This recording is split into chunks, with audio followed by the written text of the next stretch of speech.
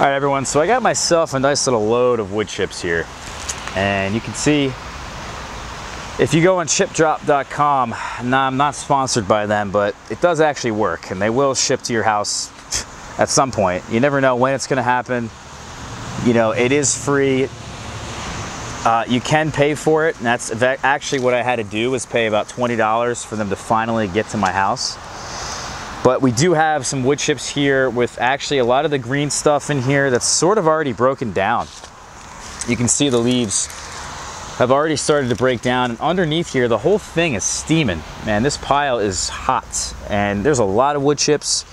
You can't really determine exactly how much you want, but I want to tell you guys my plans for what I'm doing with these wood chips. Obviously, we're going to put them down on the ground. I mean, right, that's pretty obvious. But if we come into the backyard and show you guys exactly what my plans are, where I'm going to put them, I want to do that now. We also are going to be doing mushrooms, and I've tried to get big logs like this. You know, this is sort of right, but sort of wrong in that we want ourselves a really nice log, and I've been struggling to find myself a tree guy that will come here and deliver logs for me, because I want to cultivate mushrooms. And you need specific species of wood.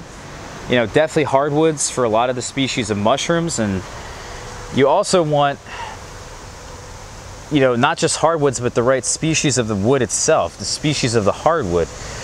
You know, a lot of these mushrooms won't grow on certain types of wood, so it's important. And then also the wood has to be fresh, because if you have wood that has been lying down on the ground for certain amount of time, there's a very likely chance that something has already come along and inoculated it. So you can see on this particular log, there's already mushrooms growing on it. So that was a big issue with me, and I've had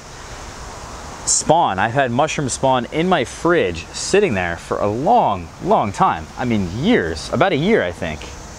And that's what they say to do with it, is that if you can't use the mushroom spawn right away, put it in your fridge. But we got ourselves a nice little mushroom patch going on right here, and I think I'm going to add more. We may have to water this in a bit more, but we are going to get about, you know, 1.5 inches of rain just today. I'm surprised it's not raining already, but basically the basics of how we set this up is put down cardboard, water that in really well, break up the cardboard as much as possible, and then throw on the sawdust spawn on top.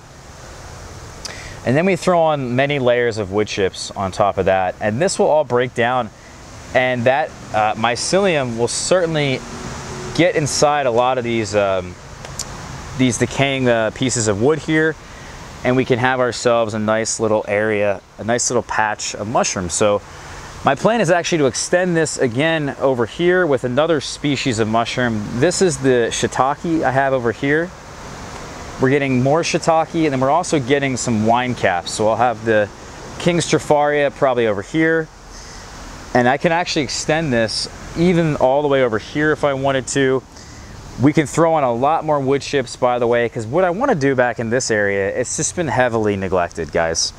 And this is kind of what I really wanted to show you, is that this whole area has just been a mess, and I haven't had the time to weed everything. There's been a lot of things I planted, a lot of things I had to get done, and I just couldn't come in here and do everything I wanted to do.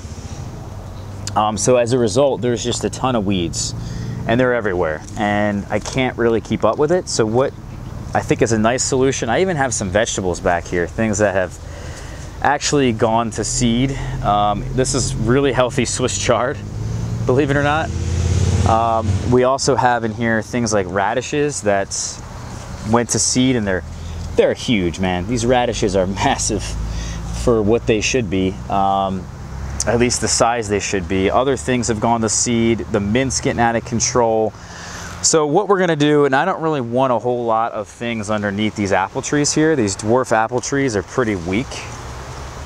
Really don't have the greatest of root systems. They're also shallow rooted, it seems like. They grow very slowly. They're actually more susceptible to pests, it seems like. So what we need to do is add a lot of fertility back here. This has been the key. We've talked a lot about this with the comfrey. You know, we cut back a lot of the comfrey. We threw a lot of that over here underneath the plum trees, and that's been breaking down.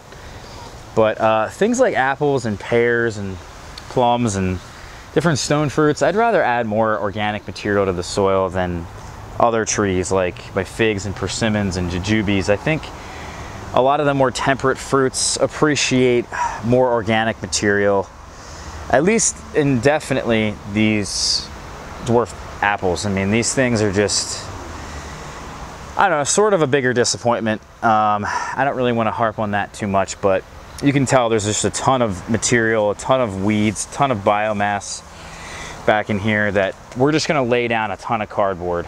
And then on top of that is going to go this material, the straw, you know, all that wood chips that we just showed you guys. I mean, I'm going to have it in different locations as well in the yard, but that's the majority of where that's going to go. And you can also see we had a storm that came in, and one of the trees got damaged, and we got all the branches up and put them in this bag. But I was like, you know, I'm not going to throw this away. I'm not going to let the township take this. So we're going to put all that stuff underneath these trees. Again, really build the soil, get this stuff going, hopefully get these apple trees to a happier and healthier state next year. So that is mostly the goal here with these wood chips. And again, it's like chipdrop.com if you guys are interested in getting these wood chips. It worked out well. I mean, it took me over a year to get it, but I eventually got it. And I did have to pay $20. So if you've been waiting a long time, just put in a little bit extra money, and I think that will solve the issue. So I may sign up for a different thing, and you know, I've got a lot of mushrooms now coming in, at least areas that I'm inoculating them. So I may not even worry about getting myself logs anymore. It's a shame because I really wanted to grow lion's mane, but you know, it is what it is. I don't know where I can even put logs at this point. Maybe back in the corner over here underneath the black cherry tree in the corner of the yard. But yeah, I don't know. So we're gonna come at you guys with how to inoculate those wood chips as well with our sawdust. And yeah, stay tuned, guys. Hopefully you enjoyed this one. Just want to do a little brief chat about the wood chips. They're super, super nutritious, guys. And I've had plenty of material that's broken down. Actually, I should show you this. I've had a lot of material over the years that has been dumped down underneath specific trees, and I've been, over the last like 4 years, trying to build the soil in certain locations, and it's worked out extremely well. So much so that the growth is insane, and in fact a lot of the trees are growing too much, and I'd rather actually have them slow down their growth and focus on fruiting, like that giant persimmon tree right there, and then also our mulberry, which we've cut back, and it was all the way up to the window up there, which is about 20 feet. So you know, the mulberry has certainly a very vigorous tree, but the fact that I've had all these wood chips underneath the soil here has really aided in the development of the soil, and it's like 3 inches deep. I mean, I could come in here and get myself compost if I wanted. It's really dark in here, so I hopefully, okay, you guys can see, but I've showed you guys this. This is just, you know, mountains of wood chips that have decayed, and it's just completely black soil. And it's been like this for about a year or two now, because I've been doing this for about 4 years. It takes a while. You have to just keep adding more material, but it's really worth it. And I would definitely not recommend it on the persimmon. At least feeding this persimmon at all is a bad idea, because they just want to grow, and then that's it.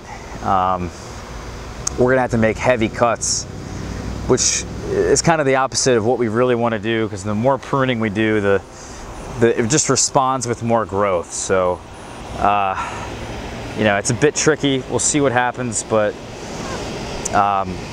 yeah, that's kind of the wood chips in a nutshell. I'd rather put them over here on these trees, like my plums, my stone fruits, you know, my pears as well. Get these guys to a nice, healthier, happier state, a bigger size. You can see all this comfrey that we've put down.